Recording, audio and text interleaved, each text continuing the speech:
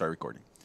Hey guys, so for this step number 10, we are going to be documenting the point of sale system purchase and depreciation. Specifically, I'm going to use Danny's example here. He volunteered to show us his assignment. I am going to be grabbing that information so that I can create an account, an asset account specifically, and track its depreciation throughout its lifetime. This is an asset that we bought the year before for $6,813. Then we are going to bring it forward to this year. Today is 9/25/23, so we're in September 23rd, September 25 of the year 2023. So the book value of our asset is $5,450. So let's start number one. We're going to first do the following. First, we're going to create a parent fixed asset account with no tracking, no amounts.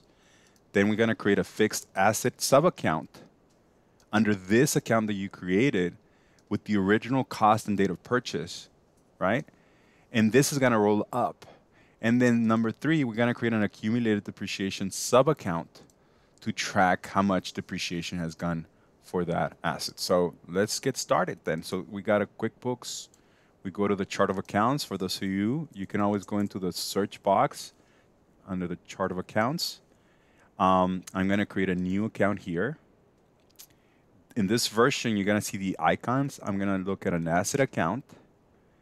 I'm going to save this under fixed assets. Specifically, this is what we call a software.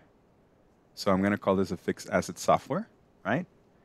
And we can leave it like that, tax form section, fixed asset software as well. And the account name is going to be DV for Danny Vore. And this is going to be the POS system. So that's going to be the parent account. We don't need to do much more. And that's it. We just created that. The next thing I'm going to do for step 2 is to create a fixed asset sub-account with the original cost and the date of purchase. So I'm going to create a new asset account. And I'm going to save this under the POS system that I created. And I'm going to call this the POS original cost. And now I'm going to track when I bought it. So according to our spreadsheet, I bought this on 1/1/2022. So I'm going to start tracking it as of, we're going to track it as of the end, at the beginning of the purchase. So that's January 1st, 2022. Let me then get back to the QuickBooks and say another date. Type it in, 01/01/2022. And the amount is for the 6813. Again, thank you, Danny, for volunteering your assignment so we can show it. So I'm going to go in here and do this. So I plug in other date, the original start date when I bought it, and then the amount of 6813, and then I'm going to save it. So now you can see that under my fixed asset software accounts, this is move up. In fact, I don't like it this way. I'm gonna put it under fixed assets only, and I'm gonna call it fixed asset software. My apologies for that confusion. So it's under fixed asset software. So now it can be on its own, right?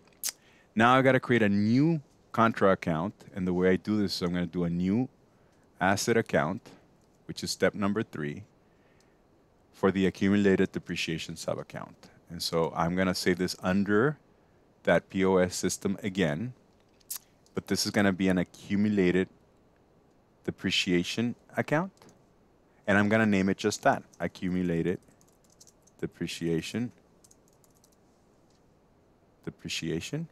And I need to know how much I depreciated as of the beginning of this year, which is when we started doing the bookkeeping for this business. So I can go back to my spreadsheet, and I can see that the balance as of the end of last year was $5,450. So that means that I depreciated $1,362.60 before. So I'm going to type in those $1,362.60, which is the depreciation amount for last year.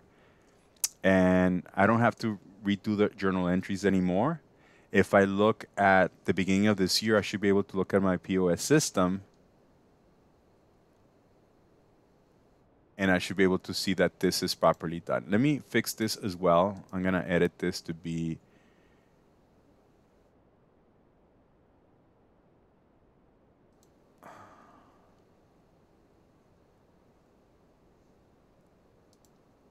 it should be parallel, but somehow it isn't. But it will be parallel in your case. I just made a mistake at the beginning, right?